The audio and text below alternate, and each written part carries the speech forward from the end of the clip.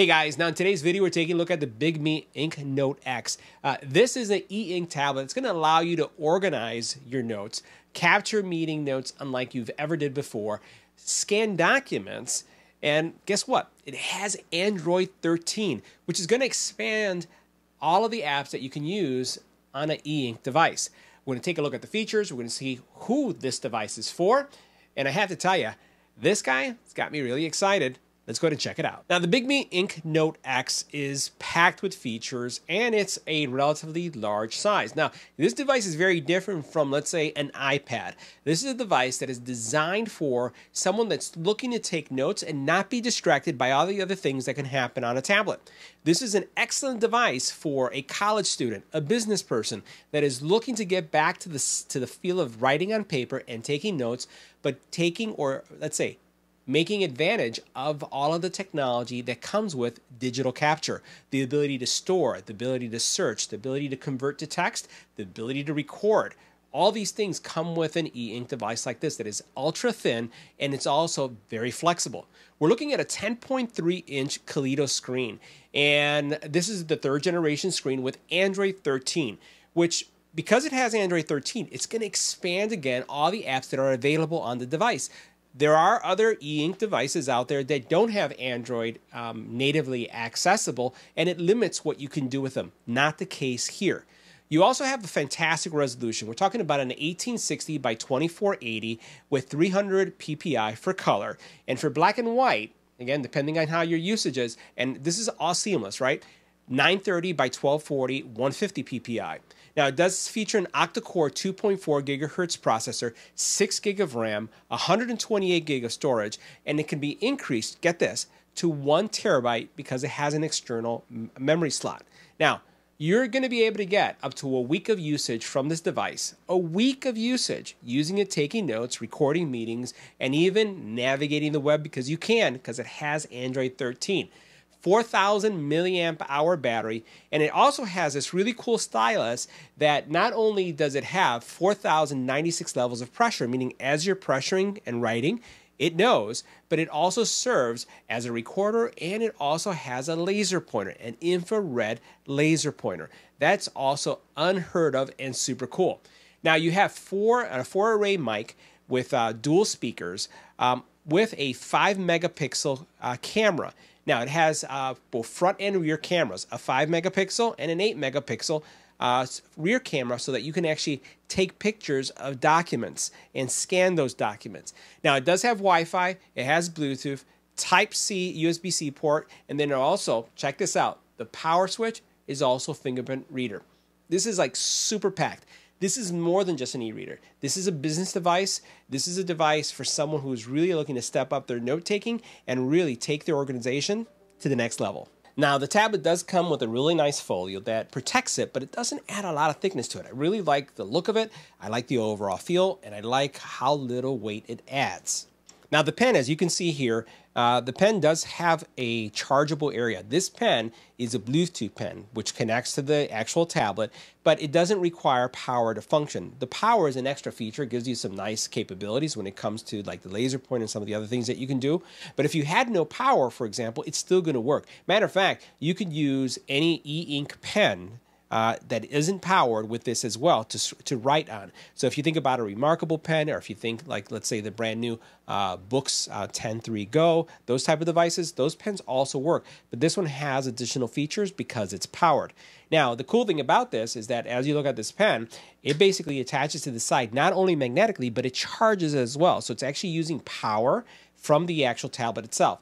Now, you can see we have the tablet here, and the neat thing about this tablet, and this is the thing that you're going to notice immediately, is that the tablet does have a light.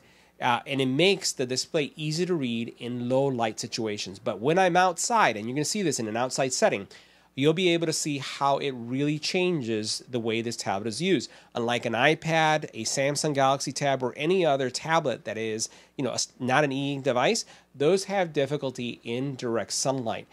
Typically, if I'm on the beach reading or consuming any kind of content, what I end up doing is like covering it and almost creating almost like a little teepee for me so that I can see what's going on. You don't have to worry about it in this case. Now, as we take a look at the tablet, and we're going to go ahead and bring it up this way, you can see how slim this thing is. You have, this is your power button, and it is also your style, not your stylus, but your fingerprint sensor. Now, I want to show you what the off state looks. Now, this is what it looks like when there is no power or no light enabled. And you could see, look how legible that thing is. And you can see that it's color. And that's the thing that sets this apart, the fact that it's color. Most e-ink devices are going to be black and white. This one has a flavor of both. And when you look at the color, it's not going to be super vibrant, if those of you who haven't seen e-ink devices before, but it's color enough where you'll be able to read magazines, tell different shades, and you can see what the color representation looks like right there. That looks really good. Now, I'm going to show you how the fingerprint sensor works in a second. So as we go over here, you can see the mics themselves. You can see the charging port for the pen. You can see, again, right here, your USB-C. And then pretty much you also then have your port that you'll be able to use for expanded memory and capacity on this. And you can see here your speakers. By the way, you could use this in this mode, like you see me right here, and you could actually even attach a tablet to it too. So a lot of connectivity options when you think about everything that's going on. And here you can see your expansion and your USB-C. And you'll notice that it's right now in kind of like fingerprint mode. It's like waiting for me to log in. And I want to show you how quickly it logs in. I'm going to put my finger here, and that's it. That's how fast it logs in. Now, a couple things we'll talk about as we look at what's going on with this tablet. Really, as you look at the interface is not going to have any color. And I'm going to tap through things. It has a meeting area where you can record meetings. And this is literally recording the meeting. And as you're recording the meeting, it's going to convert your meeting to editable text. That's pretty cool. You have your note section, right? And by the way, these get synced. There's a free storage solution, and then there's also, you can gain access to it on your phone as well. So you're not locked in here. There are no additional fees, no costs outside of purchasing the tablet and then your usage. And you can sync this with their proprietary solution, or you could install, for example, OneNote and use OneNote, and OneNote syncs as well. So this is going to go beyond Android, iPhone. It will go on your, if you have an iPhone or a Samsung phone, you'll be able to connect to it, or a Google phone, you'll be able to use that as well. You do have a library, and the library frankly, that is, this is, for example, those of you who like to read. You're looking for kind of like a book experience, but not carrying the book. You'll be able to do this here. You have storage, and you can see how the storage is set up. Pictures, audio, video, and again, because you can play back things on this. You have an app center, and as you look at the app center and you see some of the things that are going on here, one of the things that you'll notice also is the fact that there is some colors. Again, not super saturated color, but you could see that there's some color here as well. You see I have Audible on here for listening to audiobooks. I have Kindle for the Kindle reader. I also then have my also OneNote is on here as well.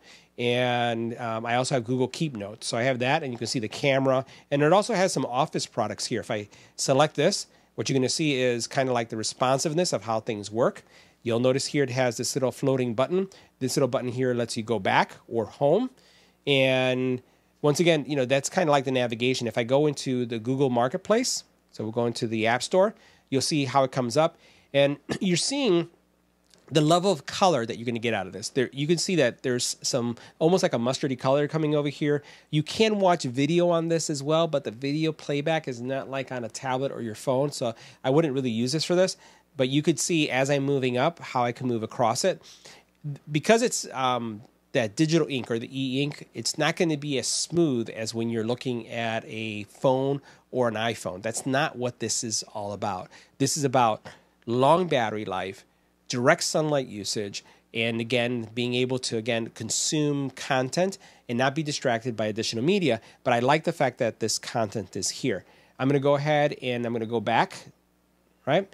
And it also has a voice-to-text or text-to-voice option. And you can see a lot of the choices that are there.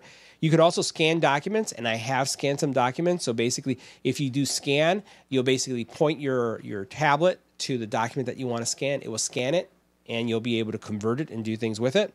If I go over here, you'll notice that I have my Office products. Here I have Docs, Excel, and PowerPoint. Again, this is more than just a reader. This is a business machine. when you can consume all this content, write on it, take notes, and share it and forward it, it becomes super powerful. You also have tasks, right? And then here's the things I was talking about, my reviews that I've been working on. And then pretty much that's the end of everything that I can see here. So again, this has some really cool abilities. What we're going to be doing is we're going to be taking this outside and we're going to complete the review outdoor just to make sure that we don't get blown out because of the backlight and the camera. And you'll be able to see all these aspects, and we'll review some of these things again, but in direct sunlight. That's where this thing shines. Now we're outside in direct sunlight, and it's an exceptionally sunny day in Chicago. And I just wanted to show you what an iPad would look like in direct sunlight. Now I have a cracked screen protector. The screen is not damaged, just I do have a crack there. So the screen protector did its job. But this is what my viewing experience is like. If I were to read, this is actually giving me a lot of reflection because of the glass. It's not a matte finish. It's going to be more difficult to read. And it becomes even more challenging unless I had something covering the actual screen to give me a better viewing experience. So I'm going to go ahead and put this over here for a second. And now let's go ahead and look at the power of a solution like this, like from Bigme. And we're going to go ahead and open it up. And first thing I want you to see is how clear this screen looks. This is amazing. So we're going to go ahead and use our fingerprint to unlock. And now this is the kind of experience that you get in direct sunlight. So let's take a look at just the overall, I would say, tablet. We'll take a look at its features. We're doing this all in direct sunlight, something that's not really possible, or it's possible, but with difficulty if you were using a standard tablet. So first thing you'll notice here on the menuing is that you have, and we'll put the pen aside because I could do a lot of touch here as well. Let's go ahead and make sure that's connected there. All right, so a couple things that we have going on here. So you have a meeting area.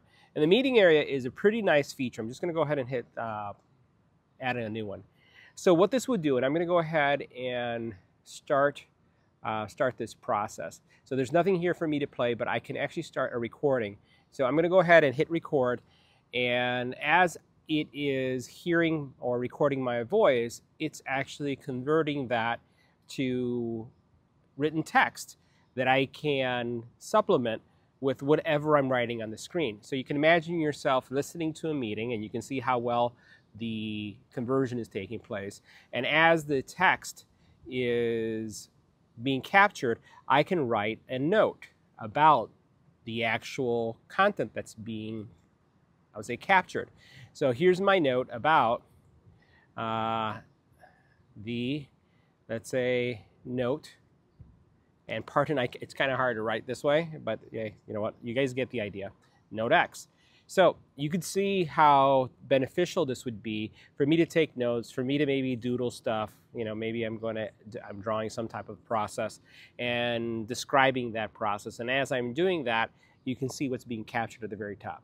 So very powerful note-taking tool. And I'm going to go ahead and stop this. And you can see how much has been collected. And again, we were doing this all real time. So as I tap through this, you can see how much is being captured in text form. And this is why I was saying that this device, while it lends itself for the use of someone who just wants to take note-taking or reading books, this is a great business device because of this capability. I found myself using this to, again, capture meeting notes, to be more effective at capturing those meeting notes, because I'm able to actually record and get all that content, as you can see here. And go into this little dot here, and I'm going to go home. And we're going to look at the next thing that you have. So you can see I've done this a couple times. Now over here, these are your notes. And with the notes section, you can create new notes. Now, each one of these notes can be looked at not just as notes, but as notebooks, right? So you don't have to have them spelled out the way I have them here. So if I choose a new note, what I can do here is name this note and then add pages to it. So let's say, for example, if this was all about a specific meeting, I could go ahead or a meeting series, I could have all my notes together. Now, what I could do here is put in my idea. So I can put right here, this is my idea. And then here I could put details of my idea. right? And I could put my next idea, and then I go put the details, or I can erase. Then here's one cool thing that you could do with the pen. If you press the button on the pen, you can go ahead and erase things. You just have to make sure you have that button pressed. And now I can type again, idea, and then I could put details, second idea. And there are several things I could do with this right here. So you notice I have here layers, which is just like most programs, PowerPoint, Photoshop, where you can have multiple layers if you were doing something complex. You can actually change the canvas, and you can see how you have some canvas options there. Lasso, zoom. There is a toolbar, right? And that you can, the toolbar here that you can modify or edit. You also have the ability to share. There's more options, so you can encrypt, rename, and modify some of the control. And then you can do undo and redo, and then you can see how you have one of one, so you can have your multiple pages. So this is not a standard view. There's multiple different views that you can choose. I chose to have this view because I think this is a Cornell view, where you basically have your main ideas on one side, and then over here you have the associated main point right next to it. And this is a good note-taking solution. Obviously, I'm not a fast note taker, so having main concepts and having the details on the side is a pretty cool thing. And then I could, over here, I can put action items, like for example. So I can put action items. And again, what I want you to appreciate is how clear this looks. So what I'm going to do is I'm going to go home now, go back to the home. And you would then also have a library. And the library is going to be for books. And you can see this is kind of a good example of something that we can look at. This is about the actual tablet itself, and you can see the content. I could go into any of these and then swipe through these and see this detail, right? And then you do have some abilities to, to either write on this, highlight this. There's all these different things you can do. I can say, hey, not important, or I can go ahead and erase this. It all depends on the tip that I have here, and you can see how that was gone. Again, really convenient to be able to read PDFs and all types of sorts of documents from what you have here. By the way, this is not going to be an exhaustive review of each one of the apps, but I just want to give you a sense of what the capabilities are.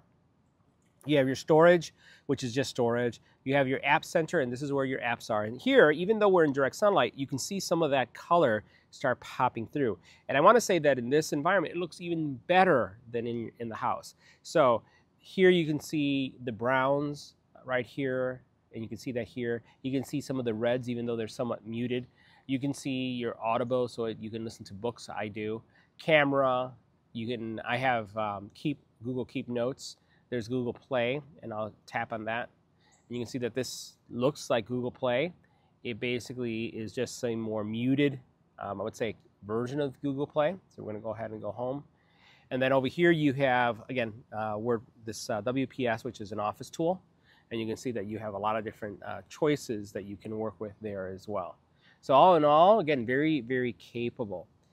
You can scan documents, which I showed you I did, and it's pretty straightforward. All you're doing is taking your tablet, pointing it on a document, scanning it, and then it's going to do OCR, or optical character recognition. We have our office area here where you have your docs, your Excel, and then your PowerPoint documents. And then you can have a task list here. And then this is where you can set up your tasks. So all in all, just wanted to give you a sense of what's so special about devices of this type. And I hope you get a better appreciation of how well these things perform in direct sunlight like this. This is absolutely spectacular, amazing.